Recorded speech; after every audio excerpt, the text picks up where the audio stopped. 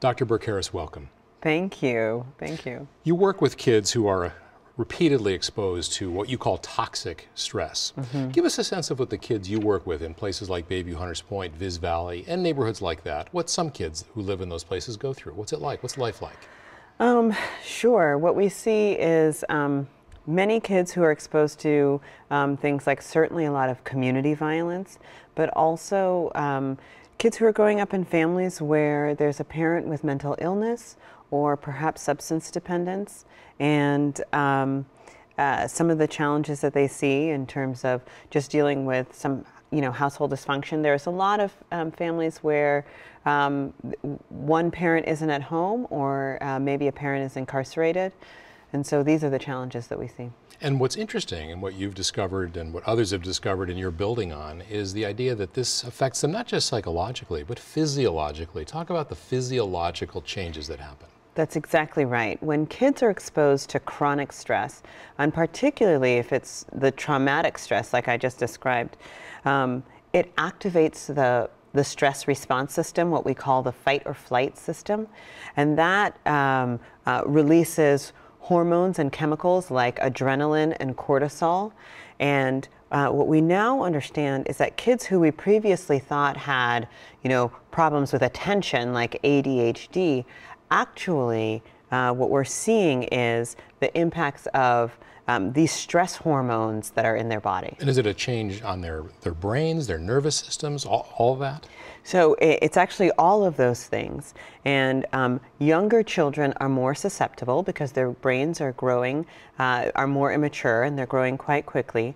But we see changes in brain structure and function, what we call brain architecture, as well as changes to the hormonal systems in the body, and believe it or not, changes to the immune system as well. So they're at higher risk for diseases like asthma and of having worse asthma, and also for higher risk for diseases in adulthood like chronic obstructive pulmonary disease and heart disease, which is the #1 killer in the United States. So what you're saying is that an exposure to these kinds of stresses at a younger age can take years off a person's life when they grow up as well. Absolutely. There have been some major research studies that have shown that folks who are exposed to adversity in childhood have increased risk of chronic disease in adulthood.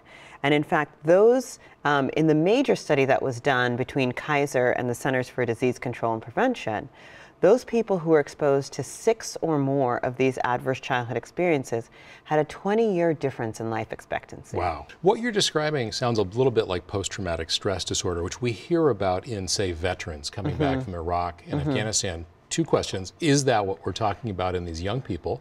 And is it as hard to reverse in kids and teens and young adults as it is in veterans? I would say it's a little bit, what we're talking about is different from post-traumatic stress disorder. And one of the reasons why is because when a child is exposed to a traumatic experience, their brains and bodies are still developing. And so that trauma actually has a developmental impact because it affects the way that the brain will go on to develop. So it's not just a static problem, if that makes any sense. And so the good thing about that, and this is the promise and the hope, is that when we intervene early with kids, we have all of that brain development on our side in terms of the ability to do healing work. So what do you do then when an infant or a young person, a 2-year-old, 3-year-old comes into the clinic? What do you do knowing all of that? What do you do? Well, there are a couple of basic things that we do. #1, we have a home visiting program. So it starts with really going in and looking at the child's environment, finding ways to support the parents.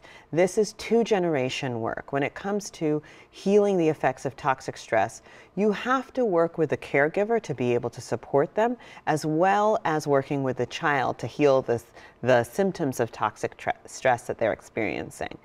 So you can't take away community violence. You can't necessarily cure a person's substance abuse. You can't get somebody out of prison, some of the problems you described. So what can you do then? So one of the things that we can do is, #1, teach the parent or caregiver. Oftentimes, many caregivers have their own history of trauma that's being repeated. Particularly, we see this in, domestic violence or having a parent with mental illness. And so helping the caregiver have resources and tools to be able to support their child. That's one thing that's really important. A second thing that we do is certainly mental health care, both for the child and for the caregiver.